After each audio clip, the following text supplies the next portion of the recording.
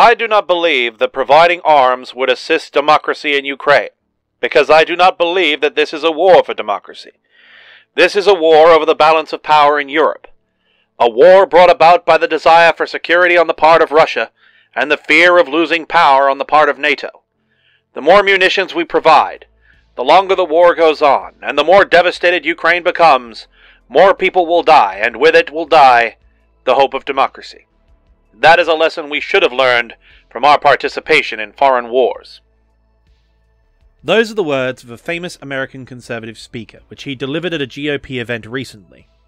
In fact, I can almost declare with certainty that everyone watching this video has heard of him. He is a very vocal member of the nationalist movement inside the Republican Party, which Donald Trump embraced with his America First policy. He has been very adamant about not sending arms to Ukraine, and has made repeated calls for Ukraine to negotiate terms, to accept that they cannot win against Russia's military might, and they should ultimately surrender portions of their country to protect the peace of Europe and by extension the world. He is of the view that assisting Ukraine is of no benefit to the United States, and that any assertions to the contrary are the machinations of, quote, international finance and the military-industrial complex, manipulated by the Democratic Party to enrich themselves while spreading socialism and communism in America. This conservative speaker is Charles Lindbergh, in a speech he gave on October 15th, 1939. Now, I know some of you may think that was a little dishonest of me, but I needed to do that to make my point. All I did was replace Germany with Russia, Europe with Ukraine, and the Allies with NATO. And all of a sudden, that speech sounded like it could have been delivered a week ago instead of over 80 years ago. Isolationism, defeatism, and appeasement are not new ideas. They are old ideas. Ideas which have proven to lead to both death and disaster every time we've tried them. Yet now, with the war in Ukraine, they have resurfaced with a vengeance, with people all over the Western world, though especially in the United States and Germany, falling into the same trap they fell in before. So today, we are going to talk about isolationism, the major players, the flaws in their arguments, and the history of America First, both present and past. Also, I'm going to say this now. There's a couple of disclaimers I have to give. First, this is a video essay and a sort of talking spiel, if you like. It's not going to be one of my full videos with lots of footage, etc., etc. There are two major reasons for this. First, Ukraine videos are getting cracked down on severely by YouTube, so if I include anything spicy like combat footage or even political footage of Zelensky or anything like that, there's a very good chance that this video could get struck and age restricted, okay? Number one. Number two, this is really long and it is a very heavy subject, and so it's best experienced as a audiobook format or a listening format. There will still be, sort of visual cues on screen, but this is mainly a listening video, so the production value is not going to be as high. The other disclaimers I have to give is that this is your official, giant, capital letters, I don't know how else I can frame it, this is your massive bias warning. In this video, I am arguing for an aid and interventionist stance in Ukraine, which, like it or not, is a political issue, meaning that this video is an opinion piece. It's not my usual military analysis and geopolitical analysis like I normally do. This is a historical discussion, a historical argument even, mixed with a political argument for contemporary times, and thus it will have a very aggressive political bias against isolationist groups, namely the far right and the authoritarian left. So I am going after both Make America Great Again and America First, and the tankies and vatniks that you see online. So, there is a lot of bias here, there's a lot of my own personal opinions here. You have been warned. So either leave now, or, for the more fun of you, grab some popcorn. However, thankfully, because we're discussing such a heavily partisan topic, we have a sponsor to help with journalistic bias. Today we have a returning sponsor to the channel who provide a service I find vital in my day-to-day. These days, trust in media is at rock bottom, polarization is at its worst, politicization and corporatization of the news has commodified and trivialized the flow of crucial information, but thankfully for us, there is an answer to the problem. Ground news. They are one of, if not the best source of news on the internet, and best of all, they cover that news from every angle. You can compare headlines on literally any subject, filter the presented articles by factuality, location, and political bias, all while following specific topics, which for me is very useful for following the war in Ukraine. But today, we are looking at America first and Make America Great Again, so I checked in on Donald Trump, who is currently under siege in the law courts while hitting the campaign trail with Matt Gaetz, who recently ousted the Speaker of the House, and sure enough, you can see how the media is reacting to the newly polarized landscape. And as you can see on the interface to the right here, it shows you the publication, which way it leans, and what country it originates from, which is a big help when you're trying to filter out the propaganda. Just read the difference in headlines. Us YouTubers can't be up to date 24 hours a day, 7 days a week, even though we try, and the only reason I manage is ground news. So this product is a must to keep up with things going on. But my absolute favourite feature is Blind Spot. In here you can find news stories that are being underreported, which in the polarised political landscape of today is a useful tool to see what different media outlets want you to know and what they don't want you to know.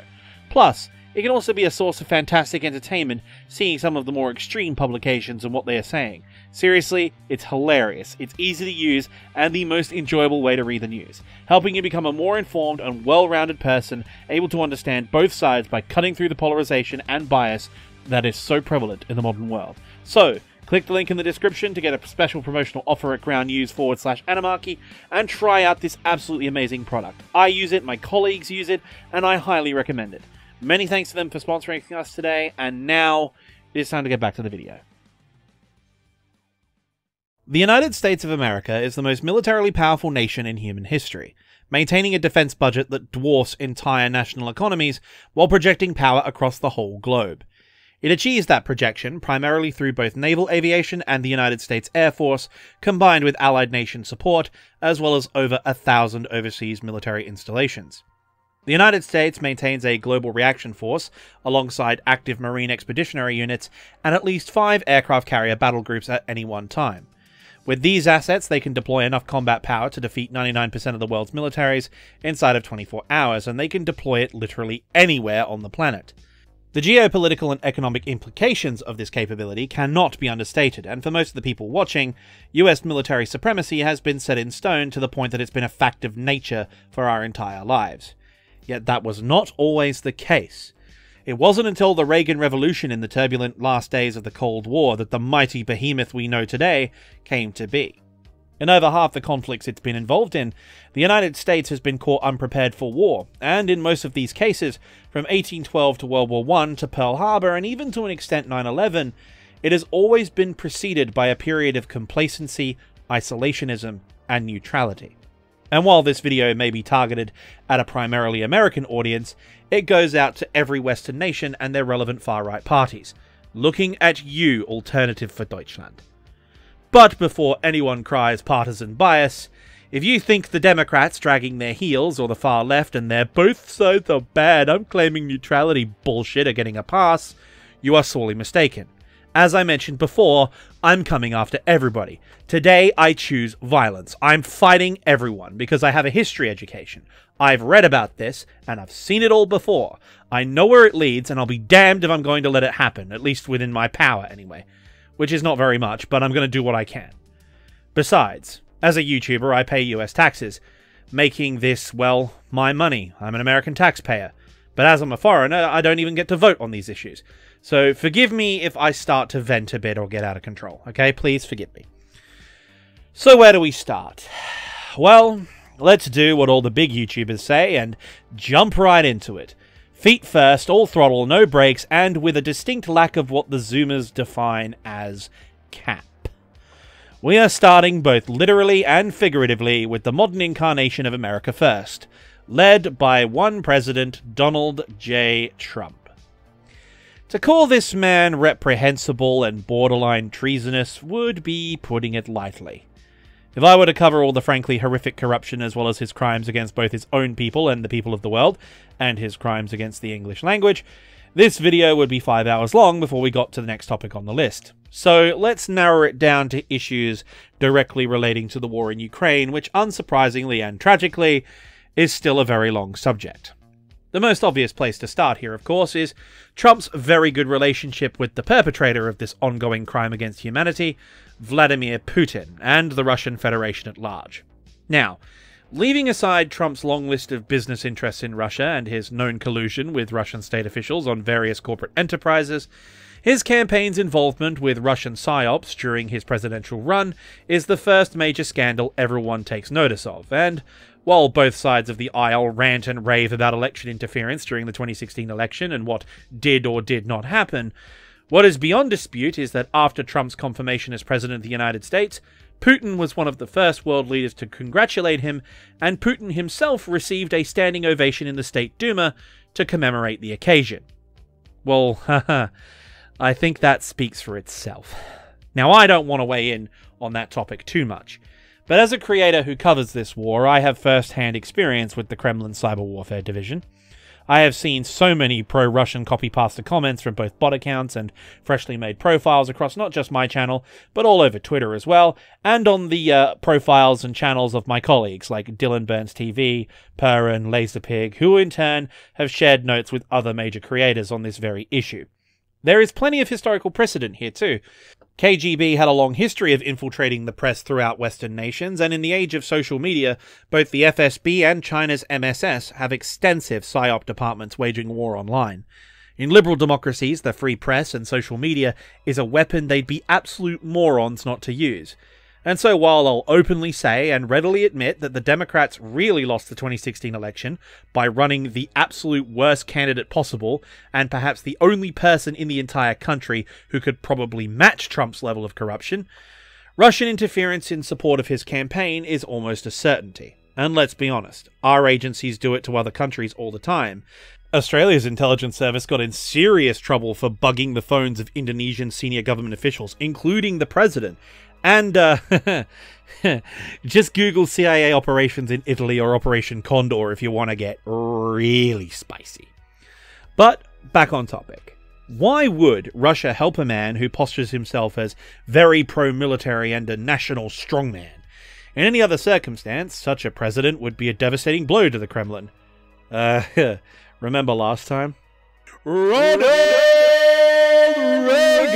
Mr. Gorbachev, tear down this wall.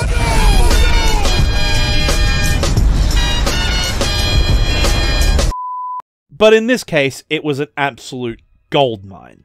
The isolationist position of the Trump administration did catastrophic damage to the international relationships established by previous US governments.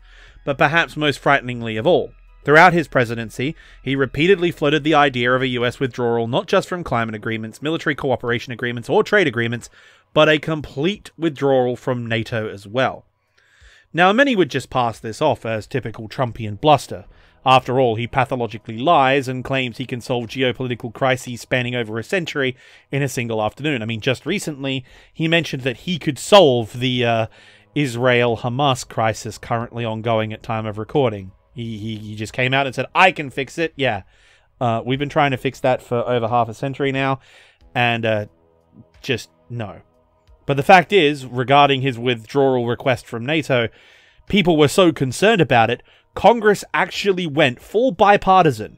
Congress went bipartisan under Trump for one of the first and only times during his presidency by signing legislation which mandates that such a move would require practically every elected official to approve it.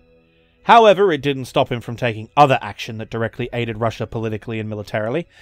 In a move that caused extreme backlash from service members and veterans, as well as the public, Trump ordered the immediate withdrawal of US forces from Syria with no contingency plan and no operational handoff. This essentially resulted in abandoning the Kurdish people to Assad's regime, backed by Russia, and to Turkey, who have been actively conducting genocide against minority groups in their country for over a century. The Kurds and Armenians chief among them.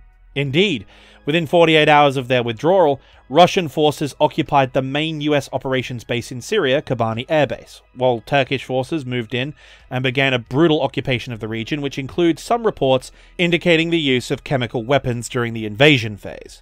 The city of Afrin in particular saw acts of ethnic cleansing carried out by Turkish-backed militias and unrestricted airstrikes against critical infrastructure. The outrage which followed forced the administration to backtrack and redeploy US troops to eastern Syria on a mission to, quote, take their oil, but by that time the damage was done. They had sold out an ally and given Russia the upper hand, all while causing one of the United States' finest military leaders, General James Chaos Actual Mattis, to resign in protest from his post as Secretary of Defense. Look, I don't know about you, I'm not an American, but if the sight of Russian troops raising their flag over an American base doesn't enrage you, I don't know what will. However, the most egregious of his transgressions was, of course, the scandal which brought Ukraine to the front of American domestic politics in 2019, when it was revealed that Trump, abusing his office as President of the United States, bypassed Congress and the DoD by ordering the immediate halt of all financial and military aid to Ukraine after Zelensky's government refused to launch an investigation into the Bidens. This was after Biden's announcement that he would run for president and his subsequent success in the Democratic primaries, which, by the way, that is where an investigation should actually be launched, given how sketchy some of those votes were. I mean, check out Iowa. Shadow Corporation, literally Shadow Corp, running voting machines? Are you serious? What kind of decision is that? But of course, the DNC will never ever launch that investigation, and they'll never let anyone investigate at all. Now, back on topic. Anyway, needless to say, Trump's actions are absolutely insane. Using your nation's highest office to strong-arm a foreign government into investigating an American citizen due to him being a political rival, regardless of whether or not there's just cause. Just as I was just saying before, you don't have to mention to me that corporate Democrats are corrupt. Just look at the storm over Democratic Senator Menendez. Like, the guy's sitting on, like, a huge pile of gold that he mysteriously got from somewhere. Come on. It's not a secret. But the idea that a sitting president would end run around Congress and directly compromise the foreign interests and national security of the United States for domestic political points? Seriously, not even Nixon went that far. Thankfully, Trump and Rudy Giuliani were caught and they were forced to reinstate the aid to Ukraine. But had that not been the case, had they not been caught, there was, and in the terrifying event of his re-election, there still is, a real possibility that Russian forces would make gains and Ukrainian lives would be lost as a direct result of his corrupt practices and isolationist policy. And I know this will be obvious to most of my audience, but for those of you who don't see it, a Ukrainian defeat is in Russia's interests.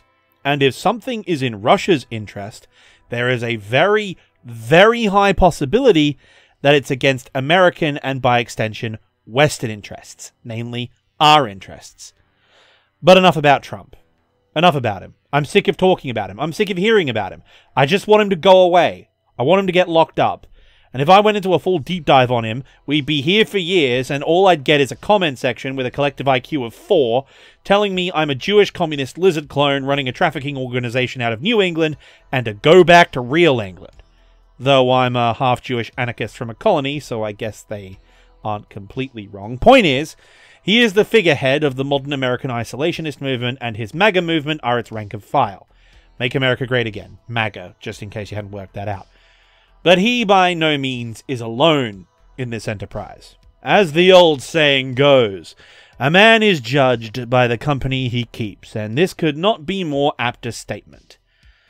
The right flank, as they've been called, of the Republican Party, form the backbone of the MAGA, Make America Great Again movement, and their presence in both Congress and the Senate. Perhaps the most infamous being Marjorie Taylor Greene.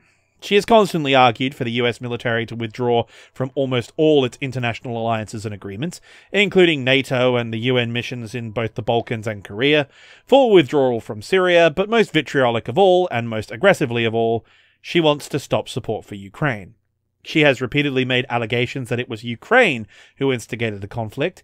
In fact, when questioned on the issue of the war, she has, rather ironically, given her nationalist isolationist position, completely toed the Kremlin party line, and has advocated for a peace plan in Russia's favour, namely the surrender of Ukrainian territory and citizens to Russian control. She has also expressed admiration for Putin's government, specifically its anti-LGBT policies and its, quote, refusal to tolerate wokeness, end quote. She has described herself as a Christian nationalist, is fanatically anti-abortion while promoting traditional gender roles, and has made derogatory comments regarding almost every minority group in the United States that was so bad it caused even her own party to condemn her on multiple occasions. Charming woman. Moving on from her, and that train wreck, we have presidential hopefuls Ron DeSantis and Vivek Ramaswamy. Both have made the war in Ukraine a campaign issue, and both, unsurprisingly, advocate for the cessation of all military aid, with Vivek Ramaswamy directly comparing the situation to Afghanistan, and, by implication, the Ukrainian government to the Taliban. Why are you against supporting Ukraine? Because it does not advance American interests, and as the U.S. president, I'm not running for any other role other than looking after the interests of Americans.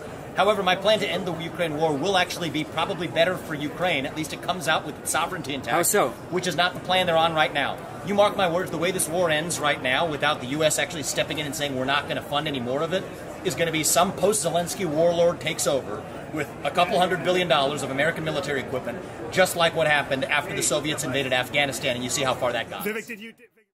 His plan for resolving the conflict is simple. Pressure the Ukrainian government to surrender all territory currently occupied by Russian forces to the Russian Federation.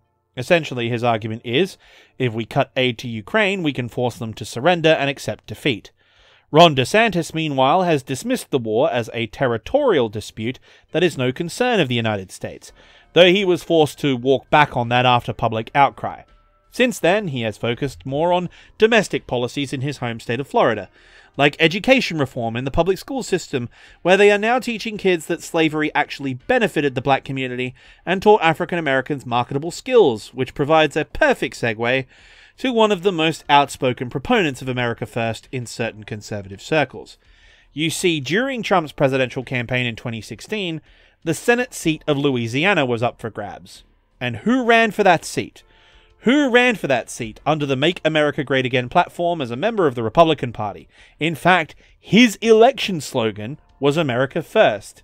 Who was this great American patriot?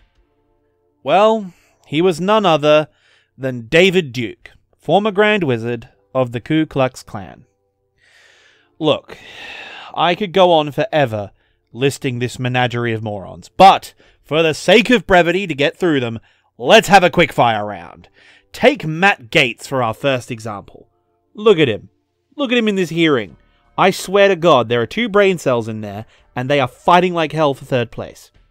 Then there's Jackson Hinkle, banned from YouTube, self-proclaimed MAGA communist who was recently filmed in Russia, firing Russian weapons dressed in Russian uniforms, because that's true patriotism. And then there's Rand Paul.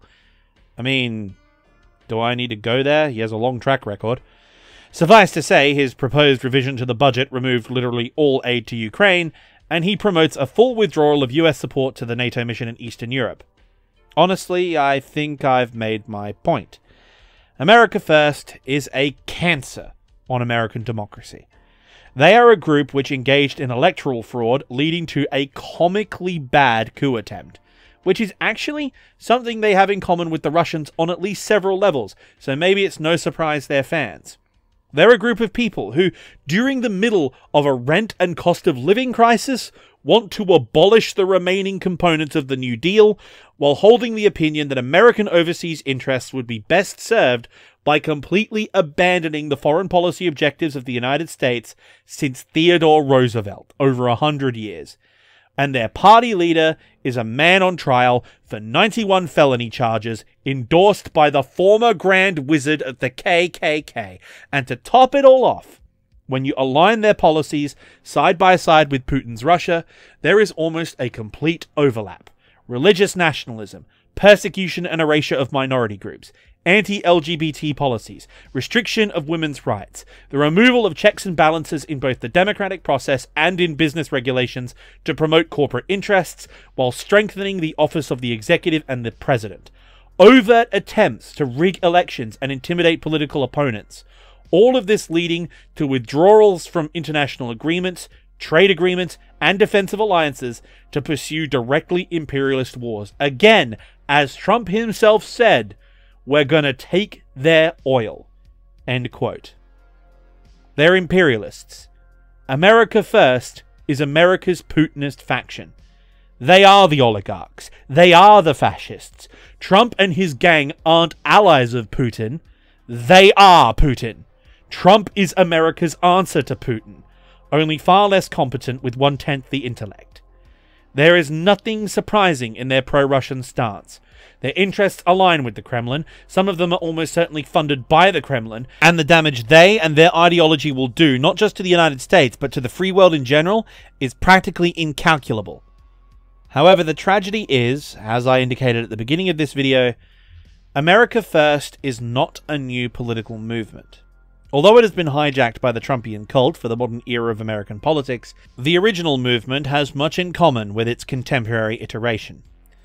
The original America First movement began during the later months of 1939. After extensive pressure from the public, the Roosevelt administration signed into law a series of neutrality acts. These acts stipulated that American arms manufacturers and financial institutions could not engage with belligerent nations except on an ad hoc basis, nicknamed cash and carry. All participants in the conflict could buy and sell arms inside the United States on the understanding that they pay for it up front and transport the arms themselves. This resulted in a bunch of silly things, like when the US offered aid to the UK, they couldn't ship the aircraft and the tanks and such out of the country because it would violate the Neutrality Act, so they had to park them off the Canadian border, and then the Canadians would have to grab some horses and tow them across through the dirt. Like, crazy stuff like that. It led to a lot of shenanigans, but point is, you had to buy it and ship it yourself. Otherwise, it would violate US law. Now, this whole thing was a concession to the Roosevelt government, as it obviously favoured Britain and France. But even this minor concession was considered too far by the isolationist movement in the US. Extensive lobbying was carried out by various far-right and far-left groups to embargo all nations currently at war in Europe, claiming that any involvement in the conflict, even economic activity, would risk dragging the United States into the war and cost American lives.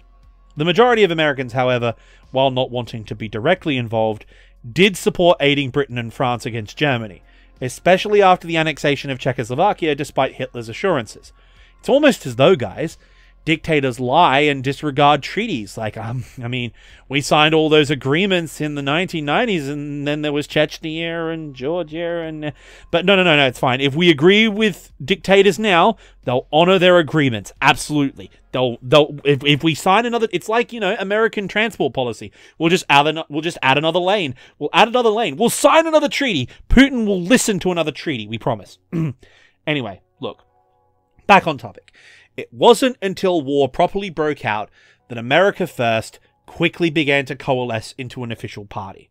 In 1939, Germany invaded Poland, and the Neutrality Act was quickly updated to cope with this new reality.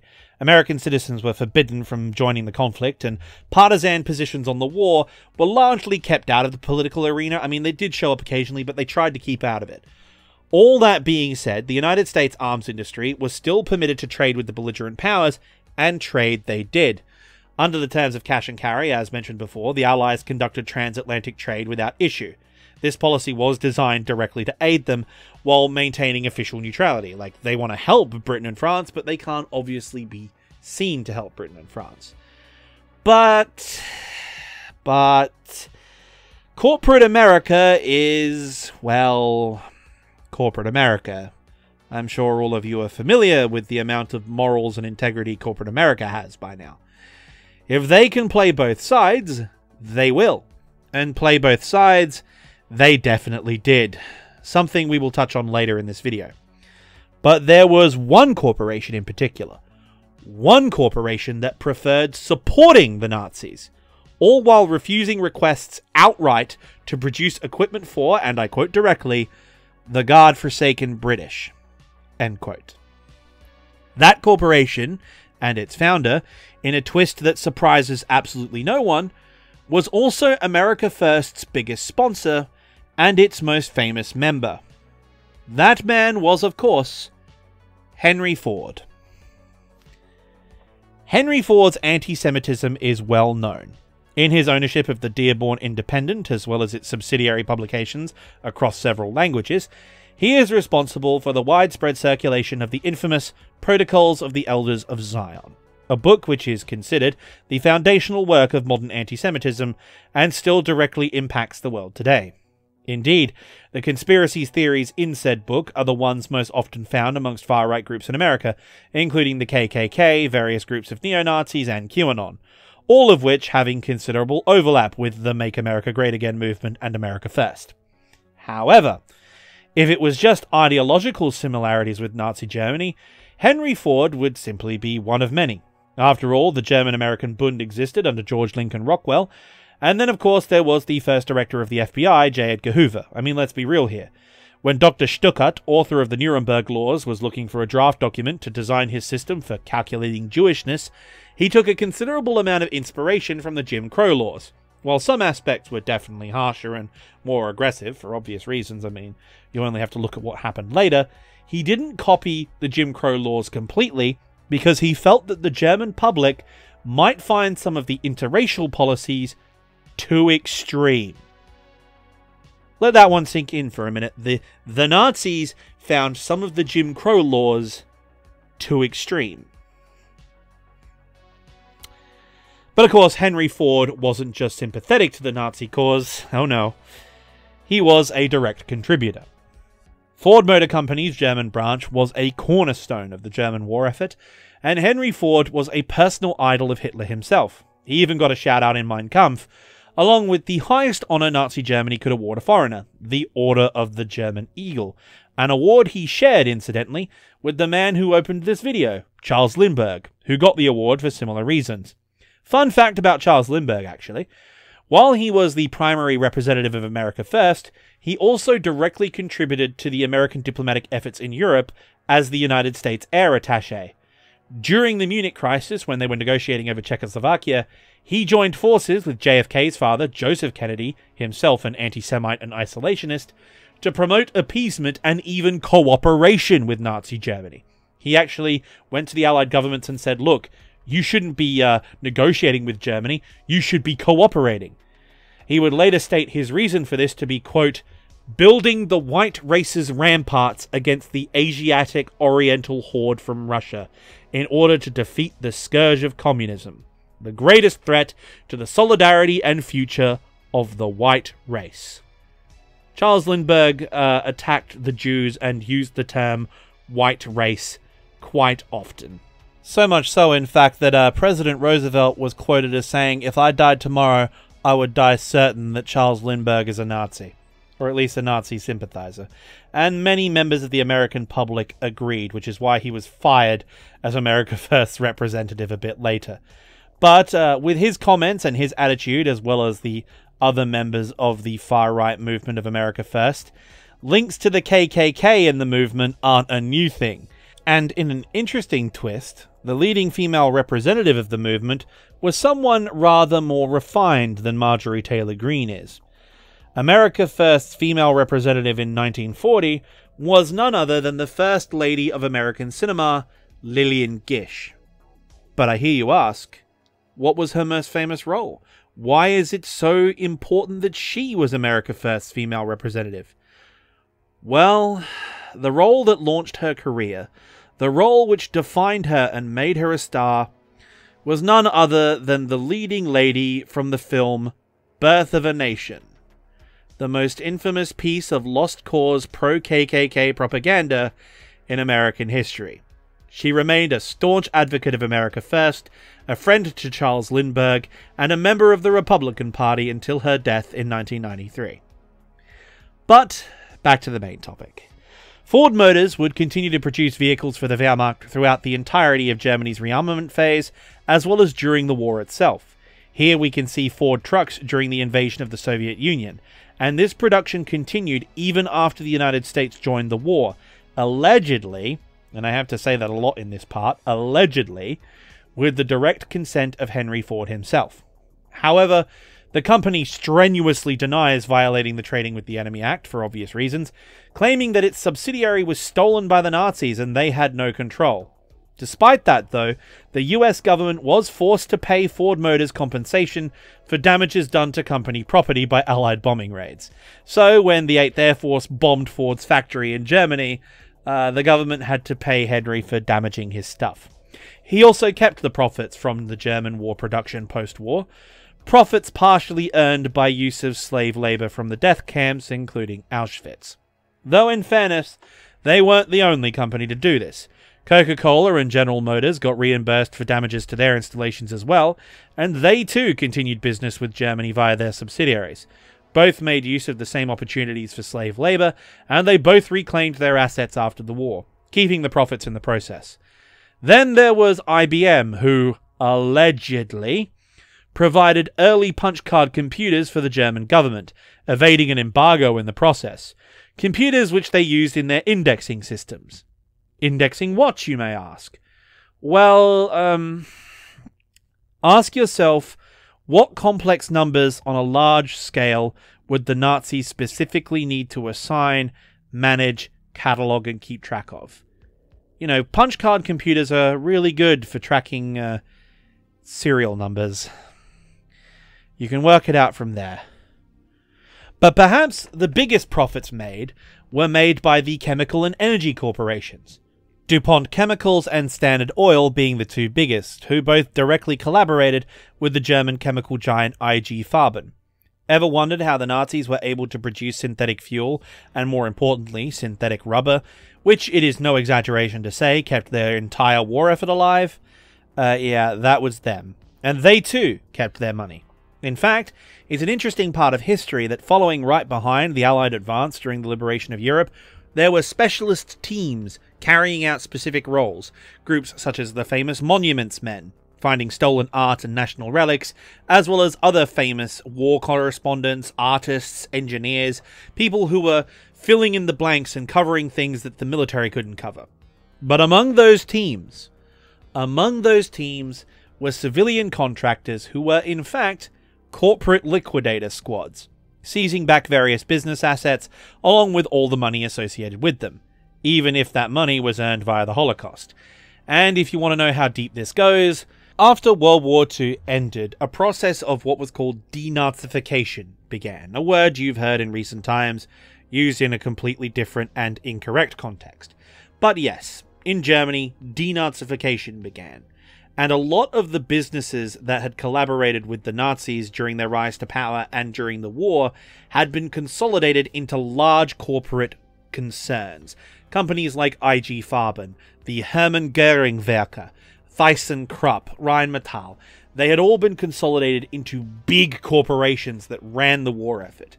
So, when denazification happened, those big corporations were broken down into their little individual companies. But once those companies were broken apart and back in their decentralized state, those companies were allowed to continue working. They carried on. They didn't get any trouble. They didn't get punished. They just continued working. And one such firm was a firm called Degussa, currently known as Evonik Corporation. They in turn owned a company by the name of Degesch Chemicals. This company was a prominent part of the corporation IG Farben, and one of its most profitable subsidiaries. Their speciality was the production and distribution of industrial pesticides, their flagship product being Zyklon B. The profits they gained for supplying their product to the SS, they kept. They kept their money. The company which made the gas that they used to carry out the Holocaust, they kept the money. Their chairman was indicted for his role in the Holocaust, and he was acquitted. And they continue operating. This company continues operating to this very day. In fact, if you live in a rural area or work on a farm, you yourself, dear viewer, may be a customer, as one of their largest markets is serviced by none other than Degesch America. That's right, in the 1970s, they expanded to the US, and here is their website. They even had the same logo until recently. I guess the PR department finally caught on that having the same logo found on Zyklon B canisters wasn't good for business. Gotta love it. Capitalism is great. You know, it's a good thing for us here in 2023 that our war is a bit more transparent. While I won't claim they are acting altruistically, most corporations have pulled out of Russia due to sanctions and public pressure. It's thanks to, of course, globalization. Because these are global brands now, the backlash they would get for supporting Russia would cost them more money in brand damage than they would gain continuing sales to Russian markets. Some industries, like the energy sector, have continued to do business with Russia, given that they hold a monopoly on oil and gas in Eastern Europe, but efforts are underway to move over to renewables, while United States oil production has started to take up the slack. The ruble is suffering, having dropped back down to the same valuation it had the day after the invasion began in February 2022, and the Russian economy is steadily becoming more and more isolated. And even after all this and Russia's horrendous battlefield performance, Make America Great Again and America First loudly proclaim from the rooftops that victory is impossible, peace at any price is a price worth paying, that all foreign aid should be cut and focused on Americans, even though in every single vote they have held on domestic spending, they have voted to cut the programs that support the poorest Americans, including the VA and veterans benefits. So much for loving America while you throw the men and women who gave their very body and soul for it on the trash heap. Fortunately, though, Make America Great Again and America First in this day and age don't have a Henry Ford. Could you imagine if they did? Imagine the outcry if we had one of America's richest and most powerful businessmen intentionally spreading Russian propaganda. Imagine if we had a market leader continue trading in Russia despite the sanctions. Imagine if he bought out a large media outlet specifically to push far-right racist ideology, even supporting Germany's neo-Nazi political party that practices Holocaust denial while silencing voices in support of Ukraine. And God forbid he use his overseas subsidiaries to directly aid the enemy while refusing access to or aid to our allies, causing the deaths of civilians, all while claiming that he is maintaining neutrality and arguing for peace. Imagine, just imagine, if we had someone like that. Crap, sorry. Sorry, my editing software was glitching out. Thankfully, I have this test card of completely unrelated artwork I can put up in the meantime. Sorry. I had to pull this artwork. It's actually a print. I got it out of a dusty filing cabinet. I had to scan it in. So it has a bit of a musky smell, if you will. But my friend Scylla did amazing work on it. It is interesting, though. When looking at the list of corporations that pulled out of Russia, Twitter was actually one of them. Yet for some reason, that decision was overturned. I don't know why that was. I'll have to. There's probably a bunch of legal stuff going on, and it's allegedly. But anyway, what was I talking about? All right, isolationism. Okay, cool. But you know, I've only been tackling one side of the aisle so far, and that's not fair. And so, in the interests of balance, I think it's about time I start swinging the other way.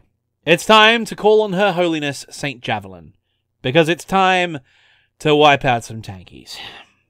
As America First was forming in the United States, it wasn't just a hangout for the racists, anti-Semites, and cowards. Not just a hangout for those. But it was a big tent movement of all those opposed to involvement in World War II. In the beginnings, there were genuinely concerned people who'd suffered losses during World War I and wanted to avoid a repeat of the same mistake. More numerous still were pacifists and conscientious objectors. Now, I can see why people take this path for religious reasons, and occasionally moral reasons. However, more often than not, it seems to be a refuge for the sanctimonious and self-righteous to virtue signal at other people, proclaiming superior morality. Just ever since the invention of the internet, you've seen pacifists and conscientious objectives doing exactly that. They're always sitting on the fence proclaiming, "Oh, I am so much better than you because I hold these opinions." Something that has gotten worse in more recent times over a topic I'm not going to touch on in this video.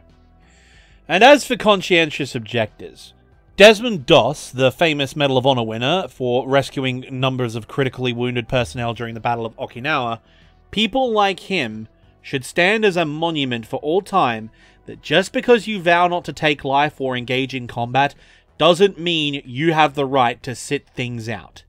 In the face of monstrosities like fascism and imperialism, neutrality isn't a beacon of enlightened reason. It is your consent to the evils taking place in the knowledge that it doesn't hurt you or, worse, tacitly benefits you. Then, as now, we who are far away from the front lines have the luxury to hold these positions, and some will continue to hold them until the day our inaction comes to bite us in the arse. And even then, people will still hold out and try to cling on to that superior sense of morality. When U-boats started sinking American ships off the coast of Canada, Henry Ford and Charles Lindbergh claimed it was most likely a false flag attack launched by, quote, international financiers in league with the British to draw America into the war. It took the events of a sleepy Sunday morning on December 7th, 1941 to change things. For us today, as Russian bombers test our airspace, while China commissions full-size aircraft carriers every other year, one has to ask, when will our moment be? When will we find out, as they say? But for some, it wasn't even association with the enemy's ideology, nor was it a moralistic position. No, it was a position they took because they were ordered to by their superiors who hold that position, or they simply didn't care if millions died as long as they had the final say in the outcome at the end. Enter the Marxist-Leninists, aka the Tankies. After Nazi Germany and the Soviet Union concluded their alliance to divide Eastern Europe while providing economic aid to one another, the communist parties of the West, despite having been ferociously opposed to the fascist movements in their countries, immediately defected to the isolationist stance. When the German-American Bund held its famous rally in New York on February 20th, 1939, the communists formed the most aggressive unit of counter-protesters. They were throwing stuff, starting fights. Yet less than 6 months later, these crusaders of freedom in the working class, upon hearing that Stalin had signed an alliance with Hitler, started flocking to America first or preaching isolationism on the basis of, quote, anti-imperialism. Declaring neutrality on the Nazis in the name of anti-imperialism. Meanwhile, in France, a nation under occupation by the Nazis directly, communist Marquis units formed during the instability of the interwar years stood down and refused to take action alongside the other units of the French resistance as a matter of principle. It wasn't until the German invasion of the Soviet Union on June 22, 1941, that these movements changed their tune. But by then, a considerable amount of damage and a number of people had been killed. I have a whole video planned on the complicity of Stalin's regime in starting World War II, as well as their economic support of Nazi Germany. It will ruffle some feathers, I'm sure. Fast forward back to the present, in the far left today, we see a similar division. Anarchists and libertarian socialists like myself, though not always, tend to support Ukraine as an anti-imperialist measure or as a matter of community defense. A community of people is being invaded by a foreign power, and so they are banding together to defend themselves. That is a pretty standard libertarian leftist position. While many of us may not approve of the Western military-industrial complex and European imperialism, such as France's actions in West Africa, or the various interventions made by the US in other conflicts, we view the invasion of Ukraine by Putin as an outright imperialist war by a fascist oligarchy bent on settler colonialism. We've seen Russians start moving into Mariupol and other occupied territories to Russify eastern Ukraine, as well as carrying out atrocities against the civilian populace. Just as our ideological predecessors did during World War II, we realize that in this case, the enemy of my enemy is my friend. Fascists must be stopped at all costs, and liberal capitalist democracy, for all of its faults, we have many complaints, is a hell of a lot better than a Russian oligarchic fascist empire. I'd prefer the outcome of a war to be a McDonald's occupation rather than a military one built on mass graves. I'm also, personally, not opposed to the military-industrial complex per se. I just want it to be heavily unionized and worker-owned while tripling down on the Second Amendment. Worker-owned M1 Abrams and union-owned battleships on the picket line is a future to strive for. But I digress, that's my own opinion. For the other side, we have the Marxist-Leninists. The Trotskyists, aka Marxist-Leninists who are mad they didn't get to do any gulagging or genociding, or, as my friend Intergalactic Binman labelled them the other day, Trotskyists are just hipster tankies, and the other branches of what many refer to as the authoritarian left. These individuals refer to people like me as anarcho-NATOists, though rather they are simply mouthpieces for the Kremlin and basically red conservatives. They haven't gotten over the fact that it's not the 50s anymore. The Soviet Union is dead and China abandoned socialism for a hybrid economy. And so they valiantly defend the genocidal imperialist actions of long-dead tyrants to justify their god-awful geopolitical positions. It's interesting that a group of so-called committed anti-imperialists have adopted the Kremlin party line that Ukraine isn't a real country and their culture doesn't exist, to contort themselves around the fact that Russia is conducting a war of cultural genocide and settler colonialism. Even though Lenin himself, despite contradicting it in his actions later, wrote a long treatise about the distinct culture and nationhood of Ukraine, one which Putin cites as the mistake of the Bolsheviks to grant them independence, which is what he used to justify this war in the first place. Which is a rich claim, given that Kyiv was a mighty city at the heart of a trade empire, while Moscow was still a swamp. However, some of these people do have some self-awareness, which is why they declare neutrality publicly, but repeatedly post and circulate pro-Russian sources. Kind of what you see with, again, the aforementioned incidents that's happened recently that I'm not going to talk about. But there are people who do not claim neutrality. There are people who openly double down in support of Russia. There are big creators who are out there on the left proclaiming their support for Russia's actions as an anti-imperialist measure. Hassan Piker. Not just my perspective on the matter. I'm just a dumb idiot with a Twitch stream who is live reacting to the news and trying to make sense of everything as it's ongoing. I usually have a policy of not covering breaking news, and sometimes that policy is violated.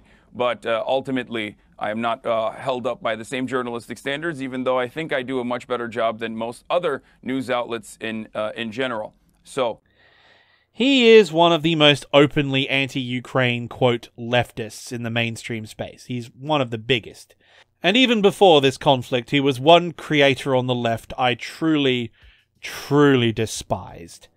He has been an avalanche of terrible takes from day one, and in almost every case defers to the Kremlin's political line on any given issue. He is also just a loud-mouthed, obnoxious, can't say that word on YouTube. He pushes disinformation. He claims that all the referendums held by Russia are legitimate. He makes the argument of ethnic Russians in Crimea, etc., etc., etc. Frames just about every situation to do with the war incorrectly, and quite frankly, I just don't like him. I really, really don't like Hassan. He is a loud-mouthed knob. If there is one political creator I would remove from the internet, it would be him. At least Ben Shapiro is funny to watch implode. Behold, leftist infighting strikes again without fail. But let's be honest, it's been, what, almost an hour? And all it's been is me teaching you the history of the isolationist movement and throwing an awful lot of shade. And to be honest, it's been rather entertaining and therapeutic for me to do it. The problem is, it doesn't do anything to counter their arguments, which is what a lot of people will be saying in the comments. So, let's close out the video with my rebuttals to their major points, which thankfully won't take too long besides the first point, as the rest require maybe less than a paragraph, if that. So let's get on to their first point. It's their only major point, and it's the argument about what almost every argument in politics is about. In fact, just about every argument in life is about. Their first argument is about money. The common argument you hear from almost every far-right party in the Allied nations is that spending on Ukraine is far too high, and those funds should be redirected to domestic spending, or another country currently undergoing difficulties, which we are not covering today. They paint the war as a money pit, a forever war, a hopeless or otherwise lost cause, and a burden which they feel the taxpayer should not be bearing. Now, some people interpret this as their strongest point, but in reality it's their weakest by far. So let's look at the numbers. We will be working in near estimates because precise data is hard to come by and my math isn't exactly top tier. There's a reason I'm a historian and not a pilot like I wanted to be. The United States budget for the fiscal year of 2024 is, Congress shenanigans notwithstanding, sitting around $6.5 trillion. The Democrats want it to be closer to $7 trillion, but good luck getting that past the GOP. So 6.5 is a good ballpark figure. Of that 6.5 trillion, 1.9 of it is listed for discretionary spending. That's money the US government can spend on things it needs should something come up, like, say, I don't know, a war with our biggest European rival armed with the largest stockpile of nuclear weapons on Earth, for example. Keep in mind that around 6% of the mandatory spending budget is already allocated towards defense as is, because defense is understandably a mandatory cost, which means the discretionary fund can augment that, which is currently budgeted at just under half of the discretionary budget for defense. So call it $750 billion of the $1.9 trillion is already allocated to supplement the Pentagon. And all of this doesn't include the shadow budget, which, by its nature, is secret.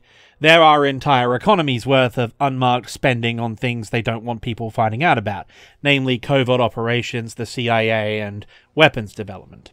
Alright, so let's get to the point, shall we? The US budget is $6.5 trillion. Discretionary spending is $1.9 trillion, half of which being allocated to the defense budget. $830 billion, with another $750 billion in reserve should they need it. So that's, roughly, how much is that? Maybe $1.5 trillion is allocated to defense should they need it. So, with that in mind, what is the total value of American aid to Ukraine since January of 2022? The answer, $85 billion. 85 billion. Billion. With a B. 85 billion. Or, in other words, 1.5% of the total budget, 4% of the discretionary spending budget, and around 10% of the dedicated defense budget, not including the discretionary spending amount, which drops it to around 6%. Now, I'm not going to say that $85 billion is a small amount of money. If anything, anything with a B in front of it is officially classified as, quote, real money.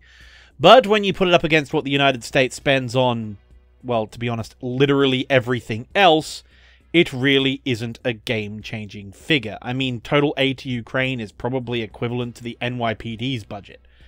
What is game-changing, though, is the effect that money has had. For the low cost of less than 2% of the budget, the United States, because again, may I remind you, I'm saying we because I too am a US taxpayer, we have destroyed or captured, according to the confirmed data, and this is not the claims put out by Ukraine, this is from Oryx and other OSINT sources, confirmed data. For that $85 billion, we have destroyed over 2,000 main battle tanks, 1,000 armoured fighting vehicles, 3,000 military trucks, 350 APCs, 300 infantry mobility vehicles, such as MRAPs or Humvees, 250 command vehicles full of electronic warfare and communications equipment, 350 engineering vehicles, 40 anti-tank missile vehicles, 100 artillery support vehicles, 500 self-propelled artillery pieces, 300 towed artillery pieces, 280 multiple launch rocket systems, 200 anti-air systems, 50 high-powered radars, 50 electronic warfare installations, over 100 helicopters, over 100 combat aircraft, and a rough total of 100,000 Russian soldiers killed in action, give or take a couple thousand. Now, I don't have the exact figures for how much all of that costs, and it definitely wasn't just US aid alone that achieved all that.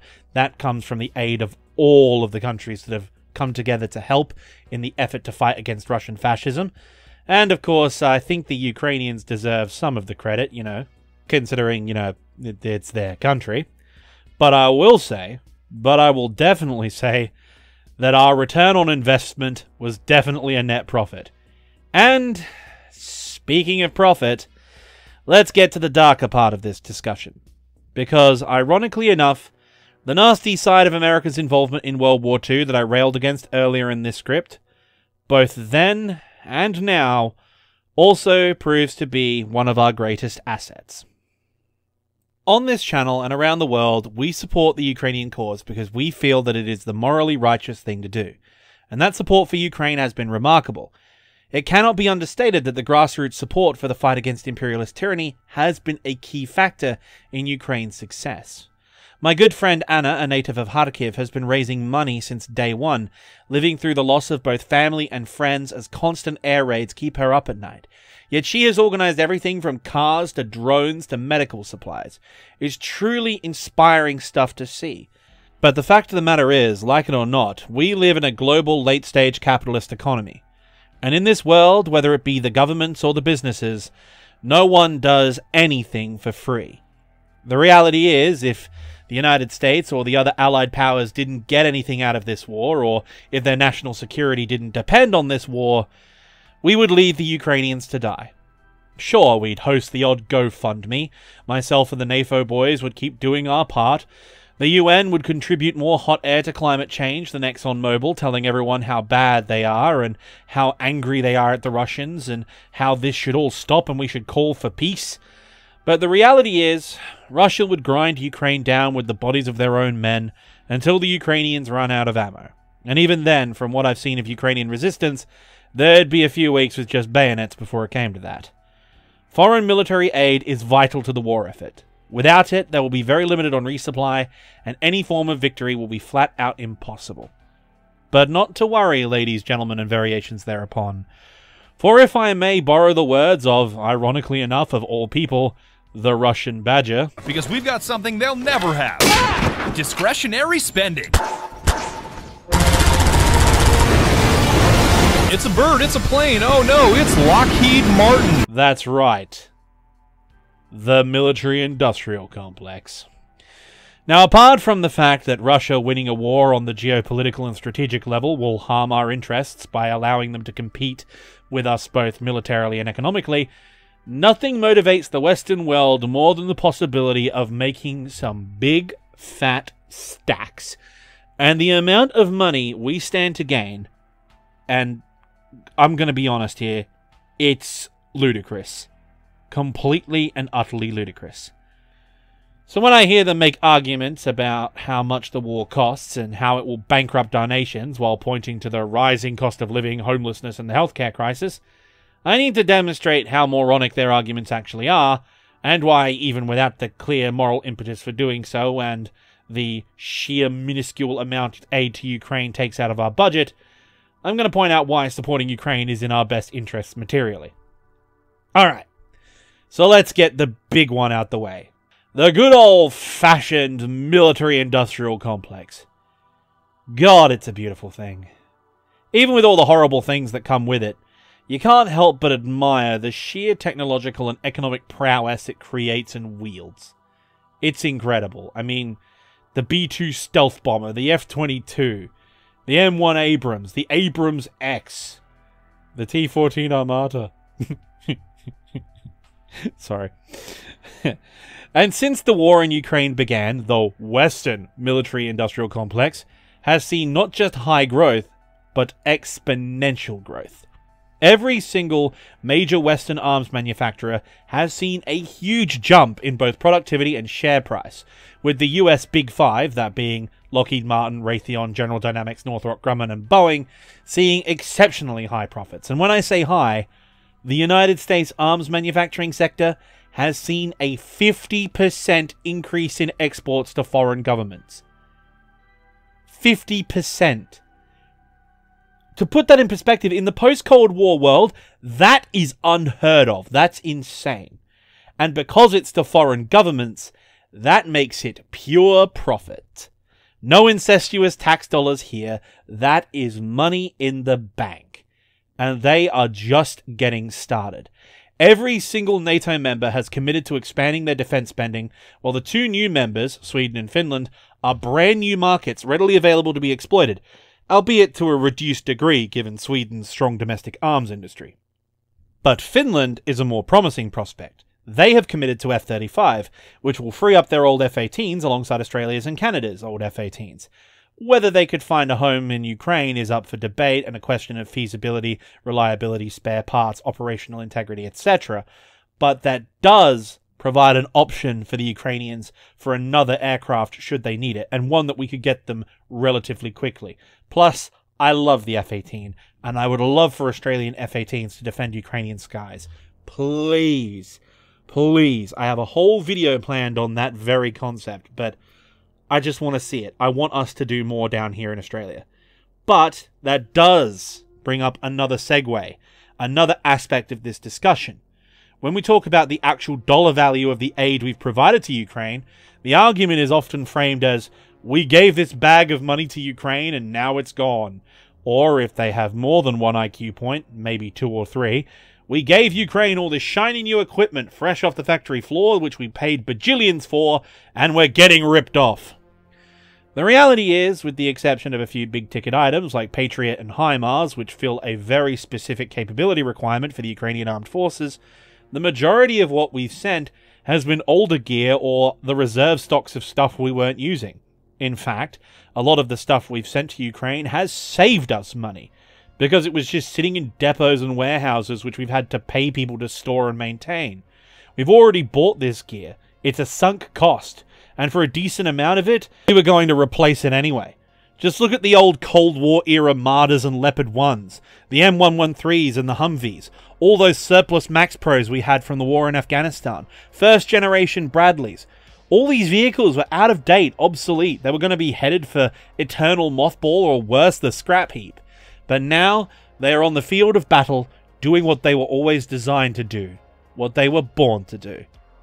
Kill Russians. And they are doing it very, very well. They are still relevant, still useful, and most of all, they are better than the Ukrainians' old Soviet gear by a considerable margin. The thing is, though, while this is excellent and what we should be doing, Europe doesn't have the large reserve of equipment that the United States or Russia does. Yet they have donated a considerable amount of their stockpiles to Ukraine already. Poland, the Baltics, Luxembourg, like seriously, Estonia, Latvia, those countries, they've dumped half their reserves into Ukraine. Luxembourg practically donated their entire stock of defense articles, everything they had. The UK, meanwhile, has been providing cruise missiles, advanced weapon systems, NLAWs. They have been carrying hard, and the Ukrainians really appreciate it. But here's the thing. All of our allies are going to need to replace all the stock they've given away, as well as build up their reserve stocks with NATO standard equipment. They'll need that equipment and new weapons that will integrate seamlessly across the alliance while providing a more effective kill chain. And after the war is over, Ukraine is going to need to redesign its entire military from scratch to meet NATO operating requirements.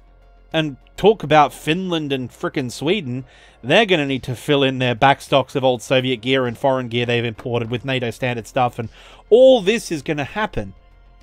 Now I wonder, dear viewer, ask yourself, hypothetically, who could possibly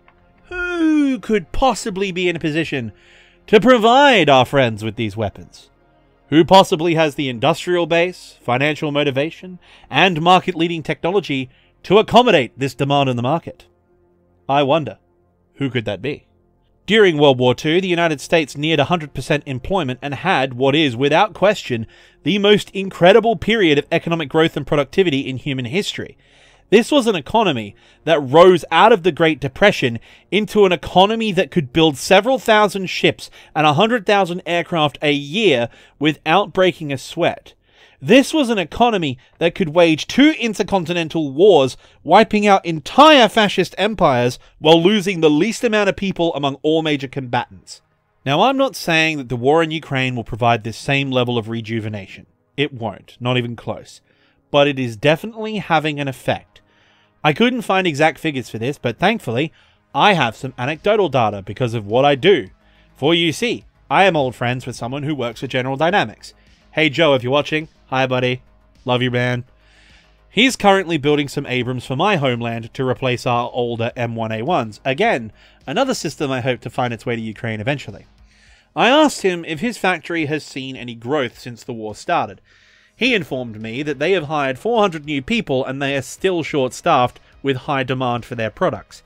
Keep in mind, these are corporate jobs and engineers. That's a lot of money in wages we're talking about here, and they are planning on hiring more. Looking around at the other major defense employers, and you can see the same thing. Between meeting Ukraine's needs, replacing NATO stocks, expanding the US military, building the new M10 light tank, and getting ready for a potential war with China, like US Navy shipbuilding is going round the clock. You have new aircraft carriers being laid down, new Arleigh Burkes being commissioned every year. Seriously. Tens, if not hundreds of thousands of new jobs are opening up in the defense sector already. That's a lot of tax dollars back into the coffers, along with some gainfully employed Americans. And not just Americans. Saab, BAE, Thales, Dassault, Bofors, Rheinmetall, and over 100 other companies are getting in on this too. In fact, just the other day, Zelensky announced an arms manufacturers alliance with locations to be opened in Ukraine for domestic straight-to-the-front production. I mean, hell, in Australia, we're building kamikaze drones out of cardboard. This is where we're at now. we're going gangbusters. We've got jobs, we've got money coming in. This is amazing. Which leads to the final part of the money discussion, the post-war period. Now let's start this off with a depressing but necessary reality. War is at its most destructive to one particular resource of a nation, the best and brightest of its citizens. Fit, young, educated men are the #1 demographic hit hardest during war, because they are the ones who you will fill the most dangerous or specialized combat roles, or your most important roles in intelligence, government, etc. Your smartest citizens are in headquarters or command posts. Your fittest are right at the front of the fighting in special forces units or in the infantry. In both cases, during a peer-to-peer conflict, these people die. A lot. And this causes a number of demographic issues. Birth rate decline, shrinking economy, and if it gets really bad, a financial death spiral. Now, I don't think that Ukrainian losses will get that severe. At least if Biden and the rest of the world starts taking this properly seriously, like they should have been from the start. But even so, a large segment of Ukraine's most economically active population will either be dead, disabled, or permanently resettled outside of the country, having made new homes elsewhere. This creates a considerable gap in the labour market. And with expedited entry into the EU planned for post-war Ukraine, this opens up some very interesting opportunities. All the major businesses and corporations you find around the world had and currently do have locations in Ukraine. The McDonald's in Kyiv is up and running, baby. The ones in areas that are currently occupied or heavily damaged will need rebuilding. The whole country will need rebuilding. And you will need both resources and manpower to do it. This has strong historical precedent. The Marshall Plan, instituted at the end of World War II, cost the United States around $200 billion in today's money. This economic stimulus to rebuild Europe's economies was supplemented by long-term loans provided by the US government and various financial institutions. What resulted was the largest economic resurgence in human history, matched only perhaps with the one that took place in Japan. With current EU trade between the United States and the EU exceeding $1 trillion in value, providing literally millions of jobs across the various nations. Judicious but expedient investment in Ukraine is a huge opportunity, not simply for our businesses, but for our governments as well. Ukraine is one of the largest agricultural producers in the world.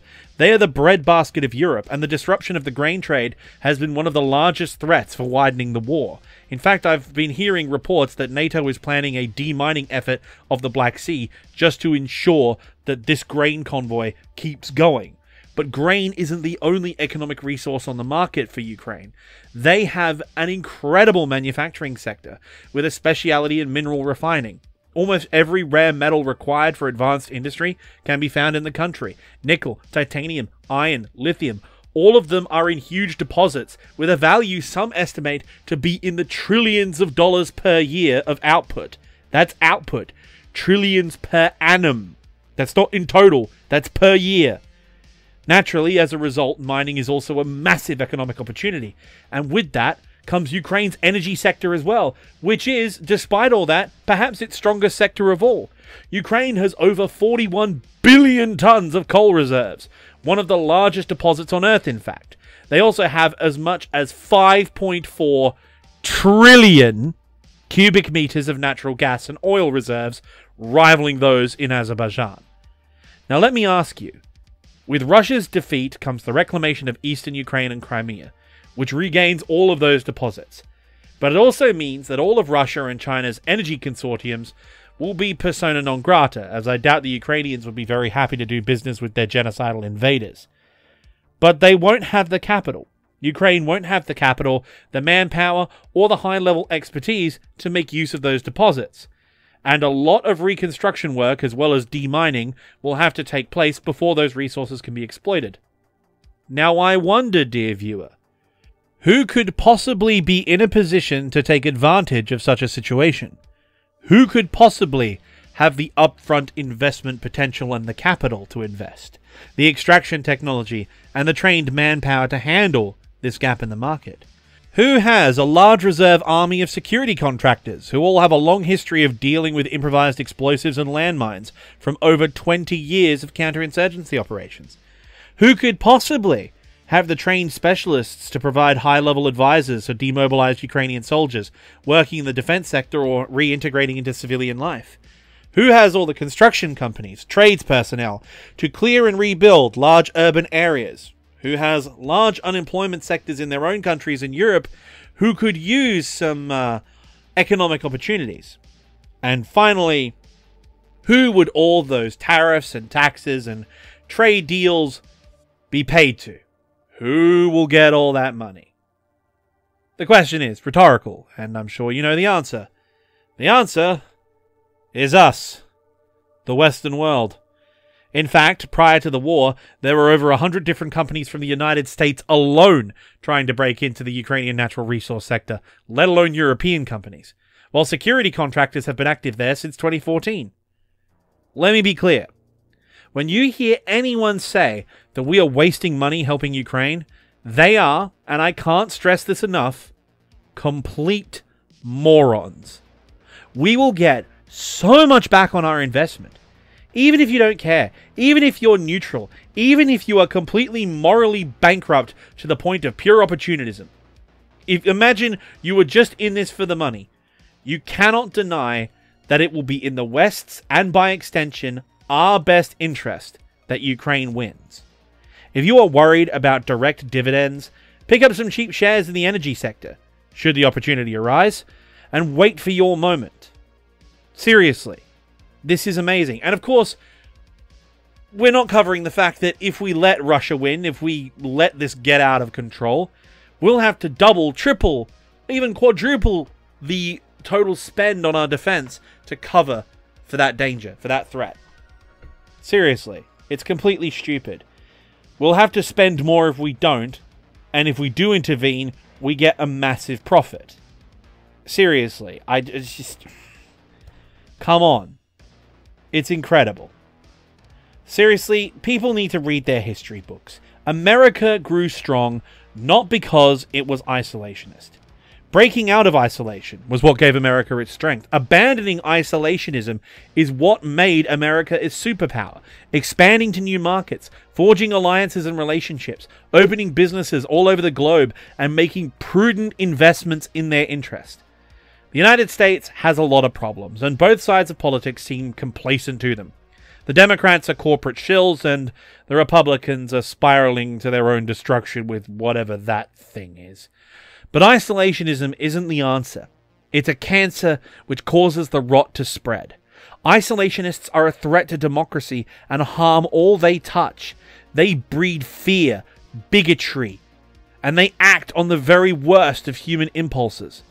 And just remember, and this goes for all of us democracies all over the world, every time we've trusted the far-right parties with our countries, after they've promised they'll solve all our problems, every time we've trusted them to reinvest our spending into the things we need, they've cut taxes for their corporate friends and left us to rot, or worse, sent us plunging into imperialist wars.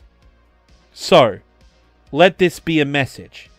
Stand with your fellow man. Stand with Ukraine. And even if you're standing with them not for their sake, stand with them for your own. Because their victory is our victory. And let's be honest. After all the brutality of the Cold War, foreign interventions and the war on terror, we can actually say without reservation that now we are fighting for what's right. And let's be real. How long has it been since we could honestly, wholeheartedly say that? Slava Ukraini, and see you next time.